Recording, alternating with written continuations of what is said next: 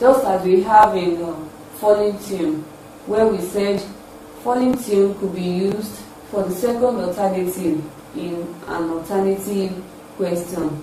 In rising tune, you use rising tune for the first alternative in an alternative question. So we are using the same examples we have under falling tune. Would you like to take your bath now or have your breakfast?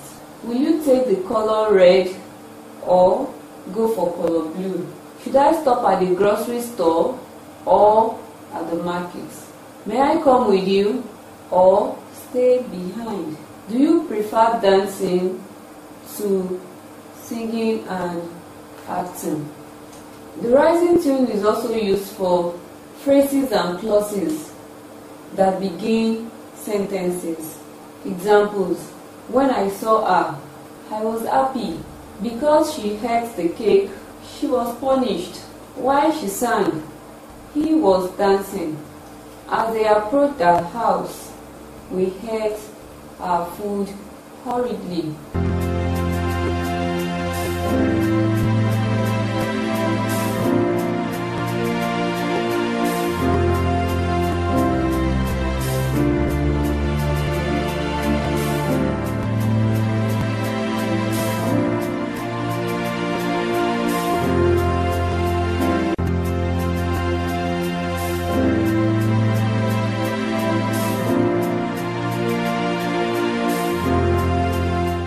Punctuation marks. Punctuations are marks that are used to regulate text, clarify meanings, separate or link words, phrases and clauses, and indicate parentheses.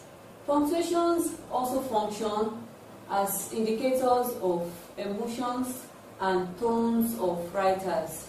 We have a lot of punctuations.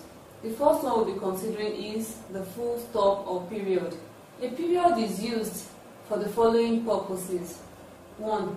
It is used after declarative and imperative sentences.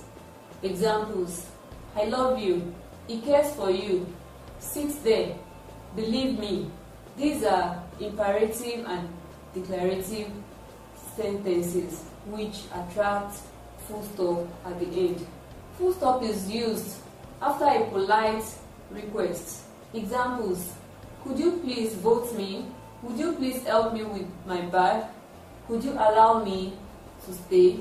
These are polite requests that attract full stop behind them. It is used at the end of an indirect question. Examples: she asked, who shut the door? I wonder who the man is. I inquired what the book is about. A period can be used at the end of salutations or greetings. Examples: good day, good evening, good morning sir, good afternoon. A period is used for abbreviations. Examples: MR for Mr., MRS for Mrs., MS for Miss, DR for Doctor, PROF, Prof, out of Professor, BA for Bachelor of Arts, PhD for Doctor of Philosophy, ESQ for Esquire. So these are abbreviations that attract full stop.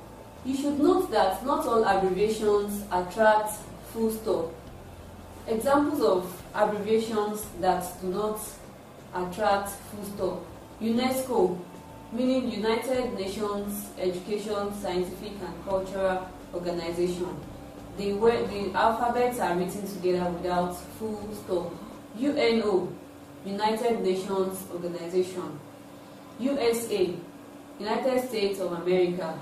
UNILAG, University of Lagos. AIDS, Acquired Immunodeficiency Syndrome. MD, Managing Director. CEO, Chief Executive Officer. BCOS, Broadcasting Corporation of Oyo State. AIT, African Independence Television. PTA, Parent Teachers Association, and so on. Period could be used to indicate decimal points in amount of money and percentage. Examples: 0.1%, 2.4 liters, 4.5 kilobytes, 12.4 gigabytes. These are amounts or percentage of substances. Ellipses. Ellipses is represented by 3 dots to indicate that a part of a quotation has been intentionally omitted. So we use ellipses in quotations when you are quoting someone, and you use it when you don't need a part of the person's quotation. So you are lifting the part that you need, and then you are leaving other parts that you do not need. So we have examples like, the elders of the land said it. We could have yielded to their advice. It would have been easy, ellipsis, for both young and adults. The ellipsis there means after it would have been easy, there is something behind before we have for both young and adults.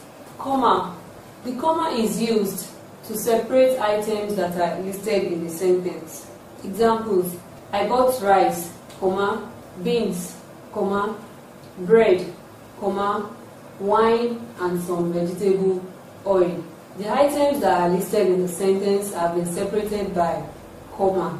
The list contains names of students, their age, marital status, places of birth, dates of birth, and home addresses. Comma is used for separating a main clause from a subordinate clause. Examples: they saw us, comma, but they did not call us. But they did not call us is the subordinate clause. They saw us is the main clause. So the two have been separated by comma. Other examples are: they love their parents, comma, because they buy gifts for them. I walked alone, comma, so I could catch up. He stared at the man, comma, for he was surprised at his appearance. Comma is used to separate an appositive from the main subject of the sentence. And you know, we have said it that the appositive gives more information on the subject of the sentence. So we have examples like, the boys together with their friends ran away. The boys together with their friends ran away. This is a parenthesis and it is not useful in the sentence. We can as well say the boys ran away. So comma has been used to separate the boys ran away and together with their friends. So together with their friends is standing in the middle, and we have comma before and after it to separate it from the sentence. Other examples are, the house that was painted red has been renovated. The house, comma, that was painted red, comma, has been renovated. The principal, without the knowledge of the school management, comma, punished the teachers. The principal, comma, without the knowledge of the school management, comma, punished the teachers. Comma is used to separate adverbial clauses from other parts of the sentence. Examples: whenever he arrives, ask him to see me. Although she is a daughter, she was not exempted. Even after being punished, comma, the boy did not change his attitude. The adverbial clauses in the sentences are: whenever he arrives, although she is a daughter, even after being punished. And you discover that we have commas behind the 3 adverbial clauses. Comma is used to separate the introductory phrase from the other part of the sentence. Examples: to see the king, comma, you will have to exercise a lot of patience. Before acknowledging the letter, please read through it carefully. Being a prince, comma, he was honored. So we have introductory phrases like to see the king, before acknowledging the letter, and being a prince. These are introductory phrases that attract comma behind them before moving to the other part of the sentences. It can also be used after an introductory prepositional phrase. That is, an introductory phrase that begins with preposition. Examples: behind the 2 new houses, comma, there lived a retired policeman. The prepositional phrase that begins with is behind the two new houses. Amidst trials and tribulations, many people still flourish. Amidst trials and tribulations is the introductory phrase, and it is headed by a preposition. At the venue of the ceremony, people decided to pass comments on the couple. So we have introductory prepositional phrases like behind the two new houses, amidst trial and tribulations, and at the venue of the ceremony. Comma is used to separate introductory words such as however, moreover, therefore, otherwise, consequently, in fact, eventually, similarly, certainly, accordingly, and so on. Examples: moreover, comma, the lady is leading the class. Consequently, comma, we now have a new class captain. Eventually, comma, the principal announced the winner. If there are two or more adjectives preceding a noun, a comma is used to separate them. So if we have more than two adjectives preceding a noun, comma will be used to separate the adjectives. Examples: I have two long, transparent rollers. The adjectives in the sentence are two, long, and transparent. So we are using comma to separate the adjectives, and that is why we have I have two, comma, long, comma, transparent rollers. The